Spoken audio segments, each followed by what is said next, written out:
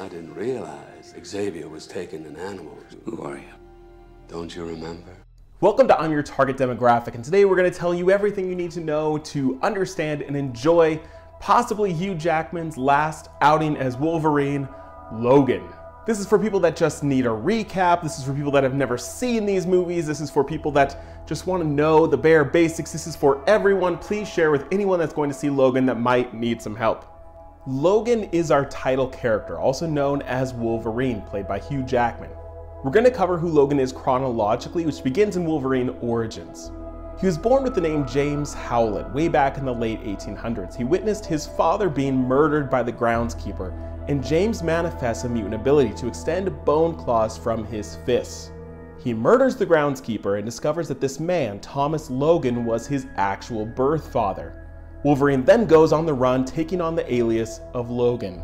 Logan goes on to serve in the military in several wars and eventually finds calmness with a woman named Silver Fox, who is supposedly killed. Now let's zoom out for a second. Let's cover what Logan is capable of. In addition to the bone claws that can jut from his hands, Logan has an enhanced healing factor, making him nearly unkillable. He can survive gunshots, explosions, nearly everything. Because of this, he's drafted into a covert team that is called Team X, at least in the movies that is, alongside other mutants including his half-brother Sabretooth, who has a similar healing factor mutation. Logan and Sabretooth were at odds, and Sabretooth nearly killed Logan before going on a killing spree which included taking out his love, Silver Fox.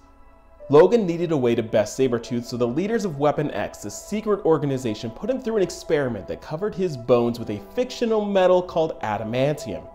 He only survived because of this incredible healing factor he has. This metal coated his claws as well, giving him his signature weapon.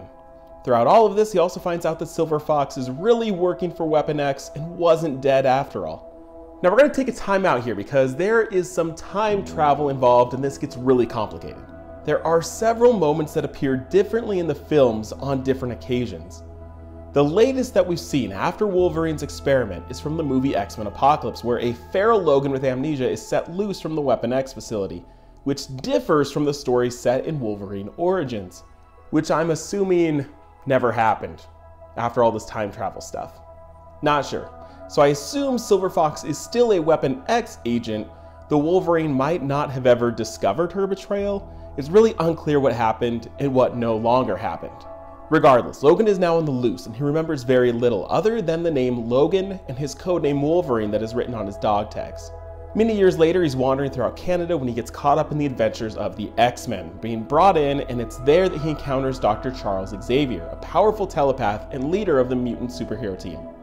Charles wants to help Wolverine remember his past, though there are many painful things to uncover. Eventually, Logan remembers the facility in Canada where his adamantium is given to him, and he encounters the same man who gave him that procedure, William Stryker. Wolverine? Well, I must admit, this is certainly the last place I'd expect to find you. How long has it been? 15 years? You haven't changed one bit. Me, on the other hand, nature. Stryker is killed and that facility is destroyed, though there were hints that some of Wolverine's DNA has been salvaged, which will likely come into play in Logan. Wolverine works for a significant time as a member of the X-Men, most notably falling in love with a woman named Jean Grey, who is another powerful telepath who's able to read minds. In the events of the third X-Men movie, Wolverine is forced to kill her as she turns to the dark side and is on the verge of killing countless people. In his grief after doing so, he becomes secluded and a hermit until he is beckoned to Japan by a soldier that he rescued during World War II. While in Japan, he falls in love with another woman named Mariko, but must leave her. You may notice a trend of lost love here, each time wounding Logan more and more, resulting in him becoming even more secluded and less likely to let new people in. Now here is where we introduce time travel. In a future ravaged by anti-mutant machines called Sentinels, Wolverine is sent back in time to the 1970s, and he changes the future as we know it. This complicates everything because we see that this results in a new version of the modern day, where Jean Grey is alive, as is the actual love of her life, Scott Summers, who is known as Cyclops.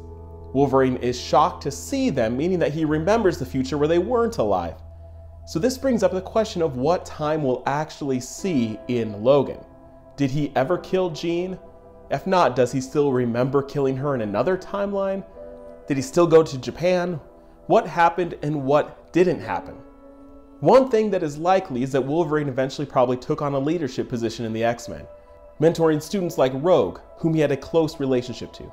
We see in Logan that he's basically alone, seemingly taking care of Professor X, so you have to imagine that the other mutants have been killed or he's left them, perhaps again reverting to his hermit instincts.